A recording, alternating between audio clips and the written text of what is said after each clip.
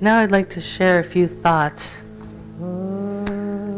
about faith and trusting God. Because the spiritual path, regardless of which tradition it comes from, is very strongly related to having faith in God and surrender to God, using different words and different concepts.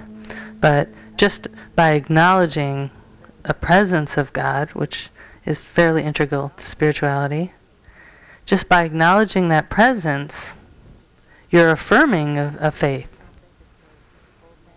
Even if you don't think it's an old man sitting with a beard, or one of the colorful gods or goddesses of India, or Buddha, or Jesus, even if you don't have a particular image and you just think, well, it's just the energy of the universe, then that's God. It's kind of for each person to find their experience of God, because I believe that that's how the universe is meant to be, that we're all individual for a reason, and we experience God in different ways.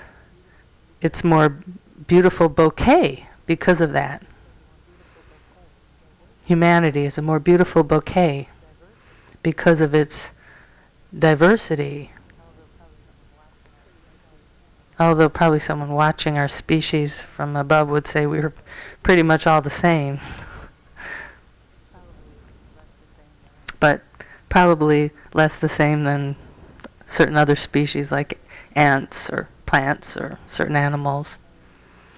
So the idea of accepting some presence of God or some concept of God then calls you to respond to the events of life in a different way than before you felt that presence or acknowledged that presence.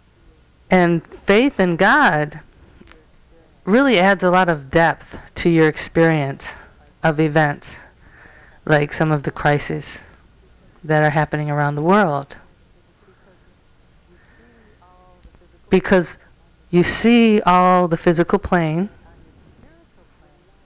and yet on your spiritual plane, you're not upset about it. On the physical plane, you may be upset about it. But on the spiritual plane, there's a certain faith